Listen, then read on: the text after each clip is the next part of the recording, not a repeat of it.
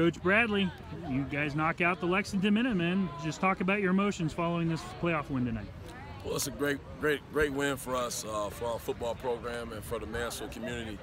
To get a playoff win at home and to get an opportunity to play at home again next week, for our fans and our family and our Tiger Nation. So it's a wonderful feeling, but, we can't be satisfied with this one.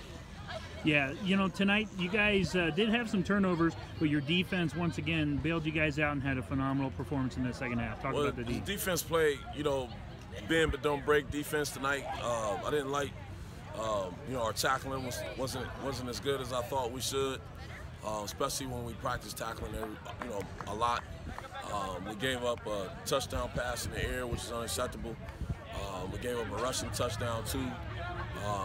And I can't remember what the third touchdown was, but all in all, we set a goal that we wanted to come out and be physical and fast, and we wanted to be sound tacklers. And I don't think we were sound tackling, but I did feel like we were very physical, and I thought we played fast, and our defense was able to get stops when we needed it the most.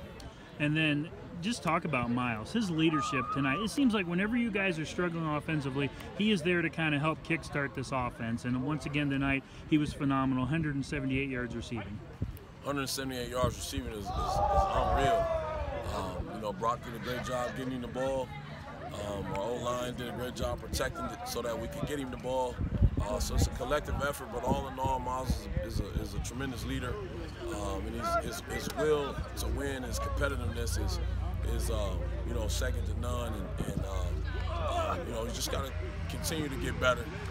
But at the same time, man, he had a great night tonight offensively. 10 tackles on defense too. 10 tackles on defense. He had a big-time game. He's going on a college visit tonight, leaving out of here to go to Eastern Kentucky. He'll be there in the morning, so it's a big-time win, big-time performance by him. Now we got to get everybody else on the same page. What's the message to the team this week? Let's go Tigers. Thanks, Coach.